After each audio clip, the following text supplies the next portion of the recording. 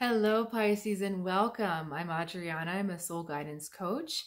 And today I have a spiritual and intuitive message for you about your path and what's going to really help spur you on in a positive direction this week. So let's go ahead and get started. First card is Energy from the Universe, and kind of the overarching theme of your reading.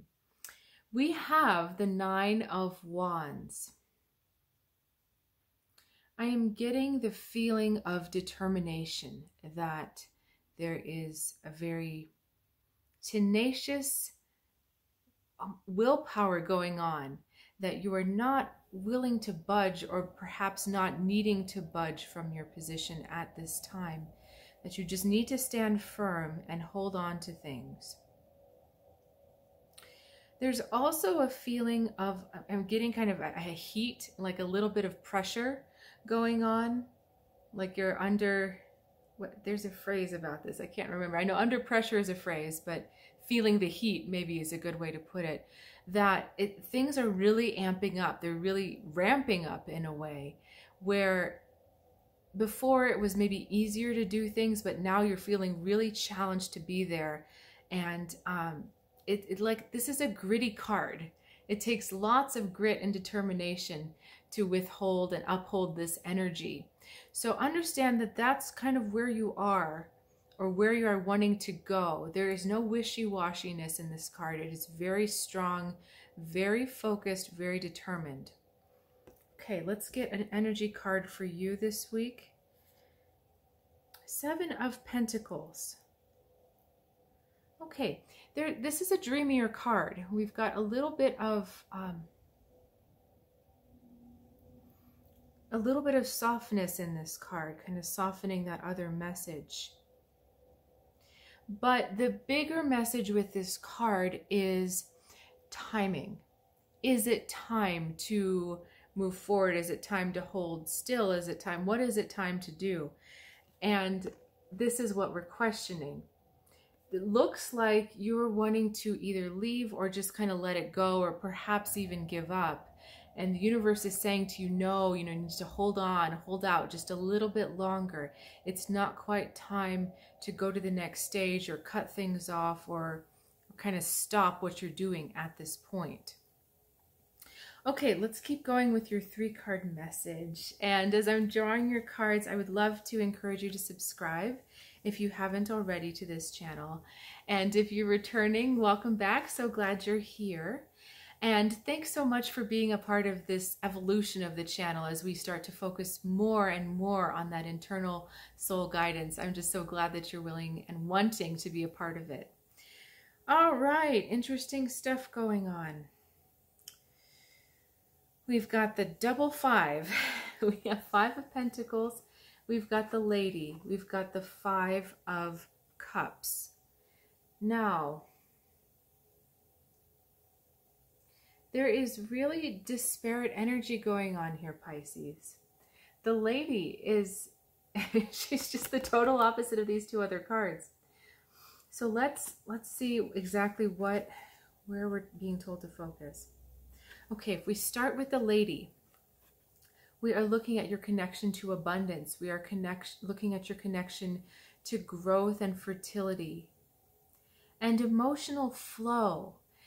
Emotional flow that is positive, that creates something good, something where the emotional energy is channeled into something positive. And what I'm feeling is happening is that the emotions are going a little bit out of control right now, where they could be watering the earth, where they could be sustaining and nurturing the earth, they're flooding it.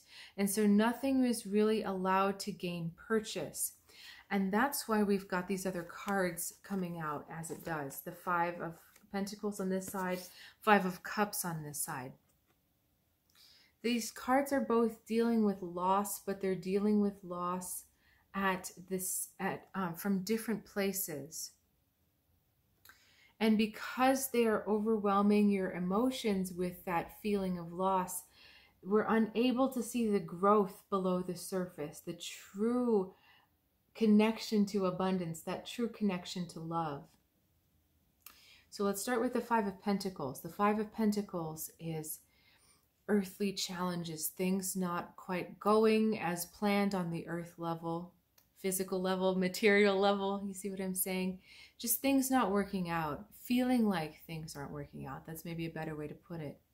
Feeling like, kind of feeling like you can't go on, like there's nothing left for you to do because it's hopeless. It's that kind of feeling. On the other side, this is emotional bereavement, where I know this card just felt very emotional, but this card has to do more with your relationships with others, with feeling like there was a loss or a mischance with someone, regrets of looking back to the past.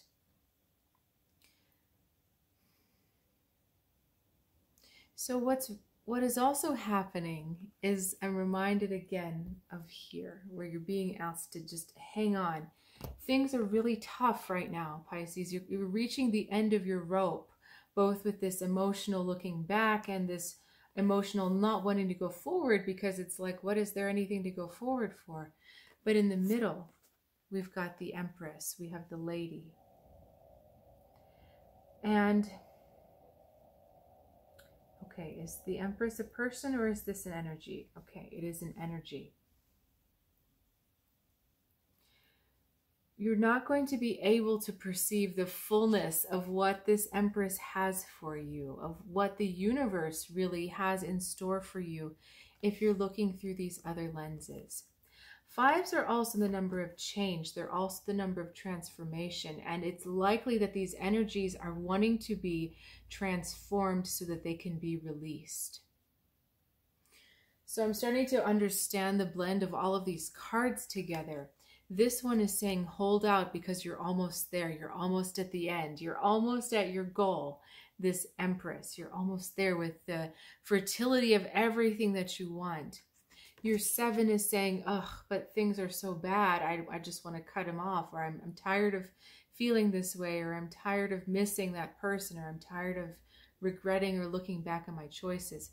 So what's very important, we're right at the importance, Pisces. What's very important with this is that you cut the correct thing off.